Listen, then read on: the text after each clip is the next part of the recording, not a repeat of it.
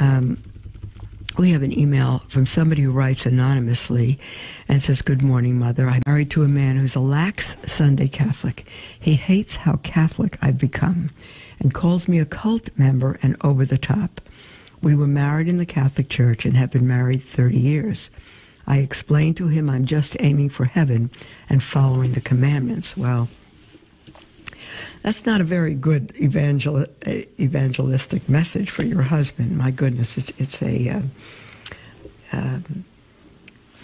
it's not a loving message, and it's not going to help him. To him, it's going to sound very selfish. She continues, "My question, I was away this weekend, and I assumed on Sunday he would take my son to a 5 p.m. Mass. It sounds very familiar to an email we read recently. She says, "I did not want to nag because he hates that, so I did not. I asked him upon my return Monday if they went to Mass on Sunday. He said no. My son is 15 years old. I asked him why he did not remind his dad, and he said he truly forgot." I think you've sent this email to me before, and I've answered it before. You've sent it in a little differently this time. She writes, "I explained to my son that he's old enough to ask his father for a ride and old enough to remember that Sunday is a holy day and the third commandment. Does he have to go to confession before he can receive communion? I told him to say an act of contrition at the chapel, and we would find a confession for him. Please pray for my husband to convert."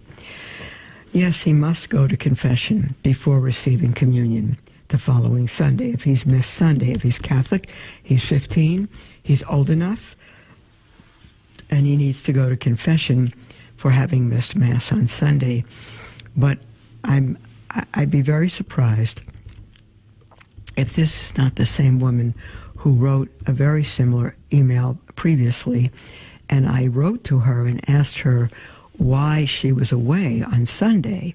Her husband's a lapsed Catholic. Her son is not very strong in the faith. Why was she away on Sunday? Not that there's not a reason, but I was curious. And she wrote back that one of her children was in a sports game and the other was at a college event, I think, something like that. And so she was torn how to get to both events. And I said, your priorities are wrong. You chose that over Mass on Sunday.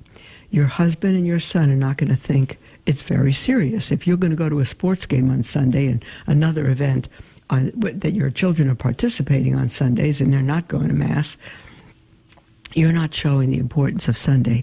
Your first duty is to be home with your husband and go to Mass with them. If you're going to be away on events like that on a Sunday, why should they care? Their faith is not very strong, and obviously they're going to see that yours is not either.